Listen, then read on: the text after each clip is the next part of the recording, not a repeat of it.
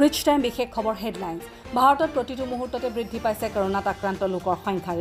দেশত বিগত 24 ঘণ্টাত 29,429 জন লোক আক্ৰান্ত হৈছে কৰোনাত। মৃত্যু হৈছে 582 জনৰ। উল্লেখযোগ্য যে বিগত প্ৰায় এসপ্তাহ ধৰি কৰোনাত আক্ৰান্তৰ সংখ্যা প্ৰতিদিনে 25,000 হৈছে।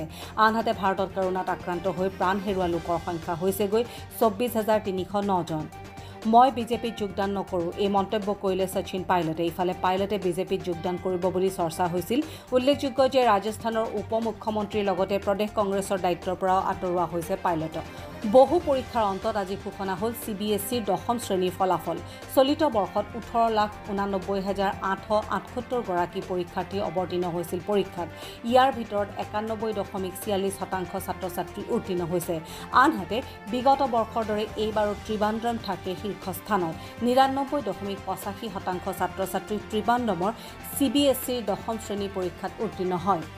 অৱশেষত NIAৰ বিশেষ আদালতে জামিন মঞ্জুৰ কৰিছে বিটু সোণোৱালৰ।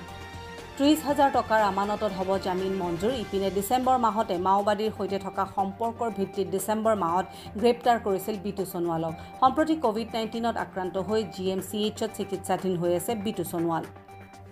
এইবাৰ বানাক্ৰান্ত ৰাইজৰ ৰোষত পৰিল বিধায়ক নজৰুল ইছলাম আৰু সাংসদ প্ৰদ্যুৎ বৰদলৈ। দুয়োজনৰ বিৰুদ্ধে উঠিছে ভোট বেংকৰ ৰাজনীতি কৰাৰ অভিযোগ। কোনো ধৰণৰ বান সাহায্য প্ৰদান নকৰি কেৱল বান পৰিদৰ্শন কৰিবলৈ যোৱাত ক্ষোভিত হৈ পৰিছে বানাক্ৰান্ত ৰাইজ। ইয়াৰ পিছত আৰক্ষীয়ে পৰিস্থিতি নিয়ন্ত্ৰণ কৰে।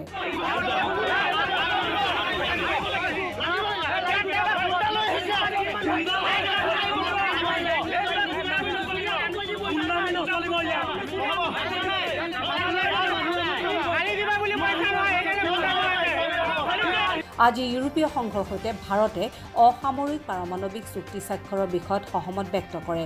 ভাৰত চীনৰ লগতে চুবুৰীয়া দেশৰ পৰা ভাৰতলৈ অহা ভাবুকিৰ পিছতে ইউৰোপীয় সংঘৰ এই চুক্তি ভাৰতৰ কাৰণে উল্লেখনীয় হৈ উঠিছে।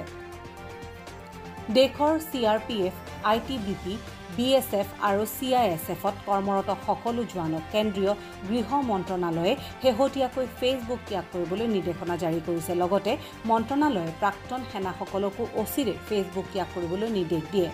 পাঞ্জাৱৰ গ্ৰাম্য উন্নয়ন আৰু পঞ্চায়তী ৰাজ বিভাগৰ কেবিনেট মন্ত্ৰী ৰাজেন্দ্ৰ সিং ৰাজৱাৰৰ শৰীৰত ধৰা পৰিছে কৰোনাৰ লক্ষণ। উল্লেখযোগ্য যে বিগত শুকুৰবাৰে মন্ত্ৰী ৰাজেন্দ্ৰ সিঙে কৰোনাৰ পৰীক্ষা সম্পন্ন কৰি ফলাফল পজিটিভ পোৱা গৈছিল। কৰোনা ভাইৰাছৰ মাজতে ৰাজ্যত বানে সংহাৰী ৰূপ ধাৰণ কৰিছে। মঙলবাৰৰ দিনটোতে বানত 9 গৰাকী লোকে প্ৰাণ হেৰুৱাইছে। সম্প্ৰতি ৰাজ্যত প্ৰায় 33 লাখৰো অধিক লোক বানৰ কবলত পৰিছে। এই কথা সদৰি কৰিছে ৰাজ্য চৰকাৰে। ধোনীয়ে ভাৰতীয় ক্ৰিকেটক আগুৱাই লৈ গৈছে আৰু এই যাত্ৰাৰ আৰম্ভণি কৰিছিলে সৌৰভ গাংগুলীয়ে। এইদৰে প্ৰশংসাৰে উপচাই পেলালে শ্ৰীলংকাৰ প্ৰাক্তন ক্ৰিকেটাৰ কুমাৰ সাংগাকাৰাই। লগতে সাংগাকাৰাই কয়, সৌৰভ গাংগুলী আৰু মহেন্দ্ৰ সিং ধোনীয়ে ভাল ক্ৰিকেটাৰ হোৱাৰ উপৰিও ভাল মানুহ। বায়ুমণ্ডলত প্ৰদূষণৰ মাত্ৰা হ্ৰাস কৰিবৰ কাৰণে জনি ৱাকাৰ নামৰ প্ৰসিদ্ধ হুইস্কি উপলব্ধ হ'ব কাগজৰ বটলত। গতিকে 2021 বৰ্ষৰ পৰা হ'ব লগা এই কামটোৰ কাৰণে জনি ৱাকাৰ কোম্পানীটো লাইট পাইলটৰ লগত চুক্তিবদ্ধ হৈছে।